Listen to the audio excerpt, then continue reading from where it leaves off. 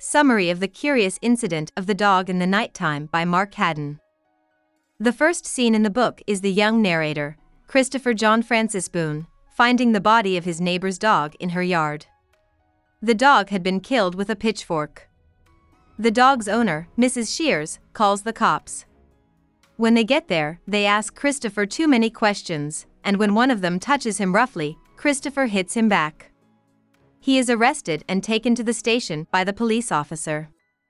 Christopher lets his reader know that he sees and understands the world differently than most people and doesn't deal with people very well. Chris is put in a cell at the police station. Ed, his father, is called by the cops and shows up mad at them but not at Christopher. A police officer talks to Christopher and gives him a warning. If he does something wrong again, he will be punished. Christopher makes up his mind to find out who killed Wellington the dog on the way home. He makes Ed mad and tells him not to look into Wellington's death. Christopher comes home late that night and finds his dad crying in the kitchen. Christopher's teacher, Siobhan, tells him to write a story the next day, so he starts writing the story that will become the book. Christopher doesn't follow Ed's directions because they are too unclear, even though his father told him to stay out of other people's business. He goes to Mrs. Shears's house that night and asks her if she knows who killed Wellington, but she shuts the door in his face. He looks around in her yard shed and finds a pitchfork that looks just like the one that killed Wellington. But the next day, Christopher chooses to question his neighbors, even though he doesn't like talking to new people. People he talks to at first don't have any information for him and tell him to stop his research. He finally talks to Mrs. Alexander, an older woman with a dog. She talks to him and offers him something to drink, but when she goes inside to get them, Christopher thinks she might be calling the cops, so he leaves. He then thinks that Mr. Shears is most likely responsible for the murder because he divorced his wife and killed Wellington to get back at her. Ed is very mad at Christopher for continuing to look into Wellington's death when he gets home, and he tells Christopher he will stop. The reader learns more about Christopher in parts that come after the ones that describe the main action. He has trouble understanding other people, but he is very good at math and science and loves them. To get into college, he wants to take the maths A-level test. He also always tells the truth and remembers everything very well. While he doesn't like brown or yellow, he likes Sherlock Holmes stories and bases his own sleuthing work on Holmes's. They fought a lot, and it was usually about him. Judy, his mother, died of a sudden heart attack 2 years before. Mrs. Shears did a lot of housework for his dad after she died. After a few days, Christopher sees Mrs. Alexander at the corner shop.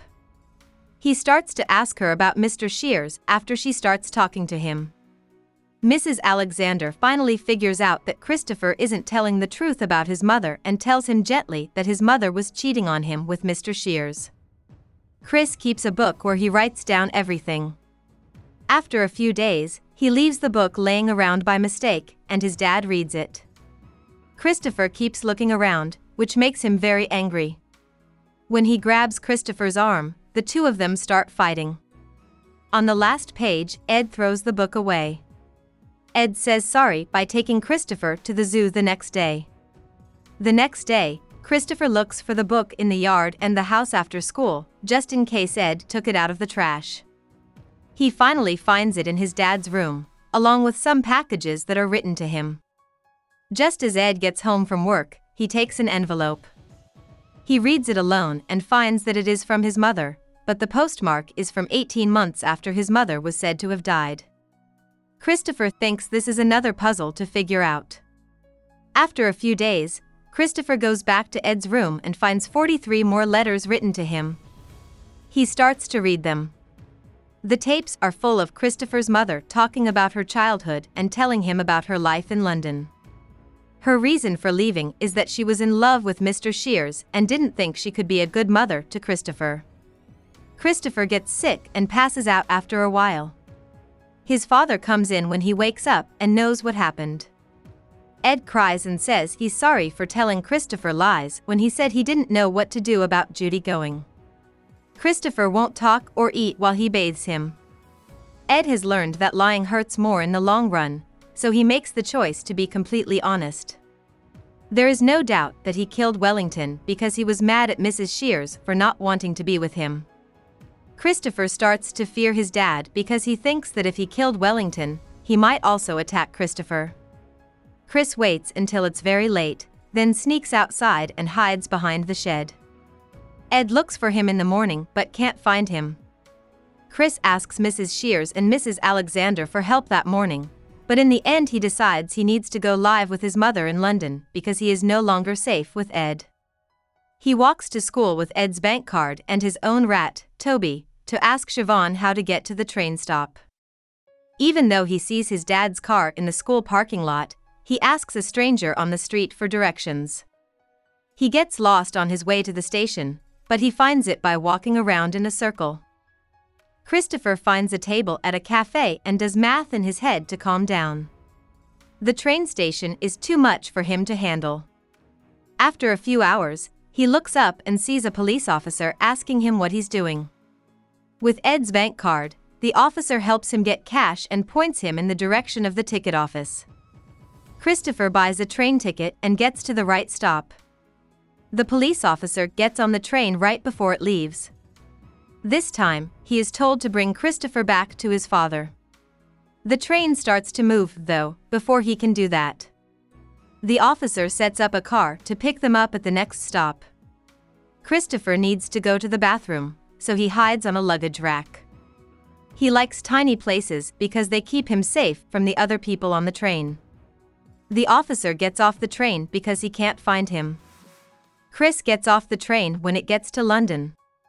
He gets lost in the station because there are so many signs, but he finds the information desk and asks how to get to his mom's house. He is told to take the tube, which is short for the London Underground. He looks at other people in the tube stop to figure out how things work. He gets to the train platform where the train he needs to catch is, but the noise of the train scares him. He is scared and sits on a bench for hours while trains roar in and out of the tunnel. Christopher finds that Toby has gotten away when his fear fades. He sees him by the handrails and gets off.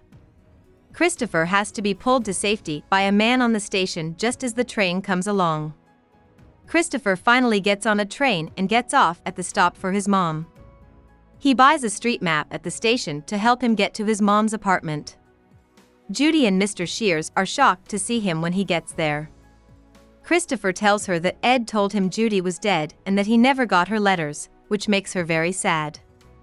That night, Ed shows up to look for Christopher. Christopher won't talk to him, so Mr. Shears calls the cops to help Ed leave the apartment. London is not a good place for Christopher to live.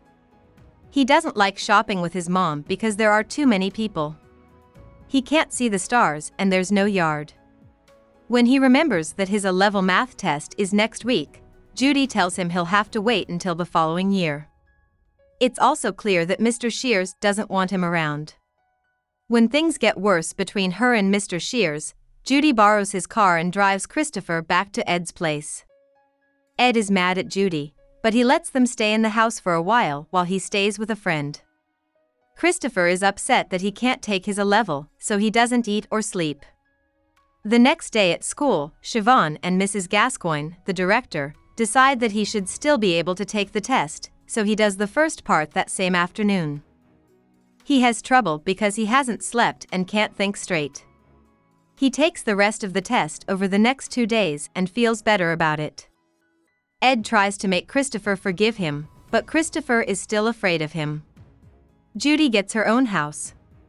Christopher doesn't like living with her. He spends short amounts of time at Ed's house but still won't talk to him. Last but not least, he lets Ed talk to him for 5 minutes. Ed tells him that they need to work together to fix their relationship, and as a thank you, he gives Christopher a golden retriever dog.